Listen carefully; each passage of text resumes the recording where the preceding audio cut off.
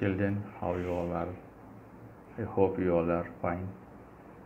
So today I am going to teach you atoms and molecules. It is chapter 3 of NCERT.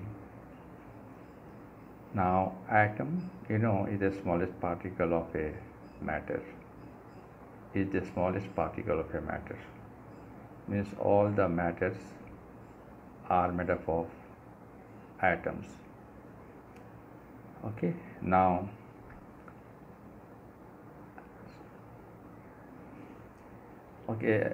this Anthony D. L. Lavoisier, uh, has laid the foundation of chemical science by establishing two important laws of chemical combination. Two important laws of chemical combination. One is the law of conservation of mass. One is the law of conservation of mass. So, law of conservation of mass, it states that matter can neither be created nor destroyed in a chemical reaction. Yes, whenever a chemical reaction occurs, matters, the atoms takes part in that chemical reaction, and the mass of the reactant is same as the mass of the product. So this is law of conservation of mass. This is law of conservation of mass. Okay, in activity 3.1, you can just see here now in activity 3.1. If you do have the book, I am just showing it here now. This is activity 3.1. This is 3.1. I am explaining this activity to you. This one. So look here, in this activity, X and Y solutions are taken. X is taken in a test tube, and Y is taken in a flask, in a flat flask. It is taken. Okay, these two solutions are different. Their masses are This whole apparatus, along with these solutions, are weight. Okay, after that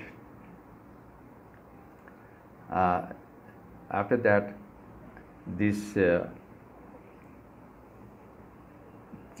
conical flask containing these solutions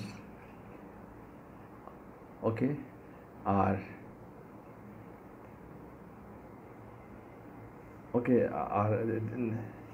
mixed up now. It is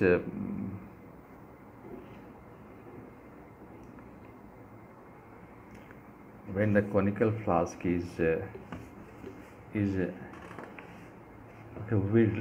means the two solutions X and Y mix up together.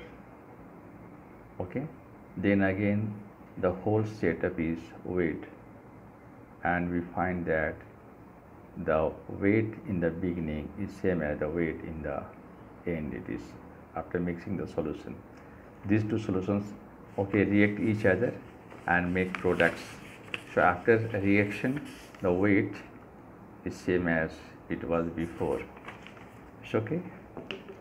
So therefore, the law of conservation of mass states that mass can neither be created nor can be destroyed in a chemical reaction. The second is the law of constant proportion. This states that in a chemical substance, the elements are always present in definite proportion by mass. The elements are always present in definite proportion by mass. What does it mean here now? It means that suppose if you collect water from anywhere, you can collect it from rain, collect it from plant, from well, from anywhere collect now.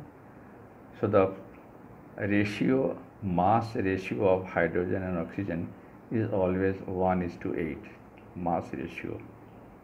It is always 1:8. Mass of, because the formula of water is H2O. So formula of water is H2O. So mass of hydrogen is 2 and oxygen is 16. So hydrogen ratio oxygen will be 2 into 16. So you go 1 is to 8. So the mass ratio of, just you can see I have written here now, mass ratio of hydrogen and oxygen in water collected from anywhere is same, 1:8. So okay, it is always same, it's not different. So whenever, okay, whatever the chemical and whatever the source of the chemical, the elements are present in the same ratio in the compound. Okay, so this is the law of constant proportion. Okay, now then, okay, the next problem scientists faced by scientists, the next problem faced by scientists was to give appropriate explanation of these laws, it is, and the appropriate explanation of these law was given by John Dalton,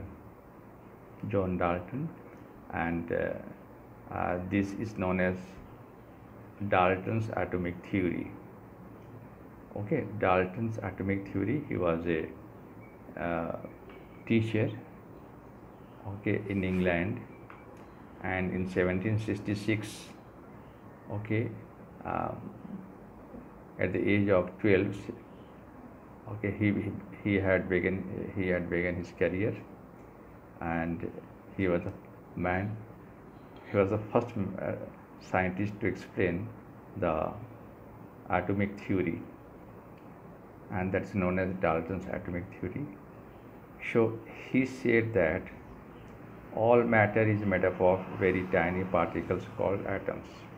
All matters, whatever the matter is there, all matter is made up of tiny, okay, particles called atoms. Atoms are indivisible particles. Yes, it means he said that atoms cannot be divided, which cannot be created or destroyed in a chemical reaction. It is, okay, indivisible, means you cannot divide an atom. Means atom was at that time was the smallest particle according to him. But later on, okay, atom, okay, can be divided. So this postulate of Dalton was failed. Third is that atoms of given elements are identical of mass and chemical properties. Means suppose if you take hydrogen gas, so all the atoms of hydrogen gas from anywhere collected hydrogen is same.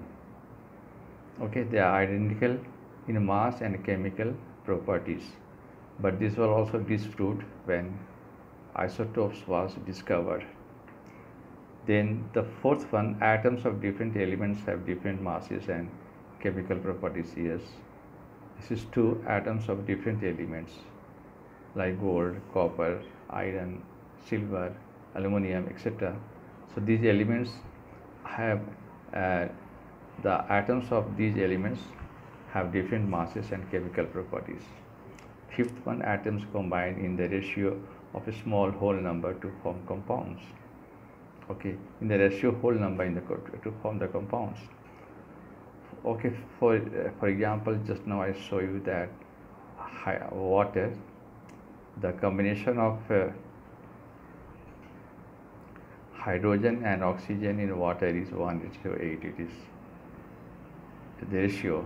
So 2 hydrogen combines with 1 oxygen to give 1 molecule of water. Okay, and the last one, the relative number of all kinds of atoms are constant in a given compound. So in a given compound, the atoms, relative number of atoms and kinds of atoms are constant in a given compound. So okay, so this is about, okay, atom and this law of conservation of mass and the law of conservation of and the constant properties.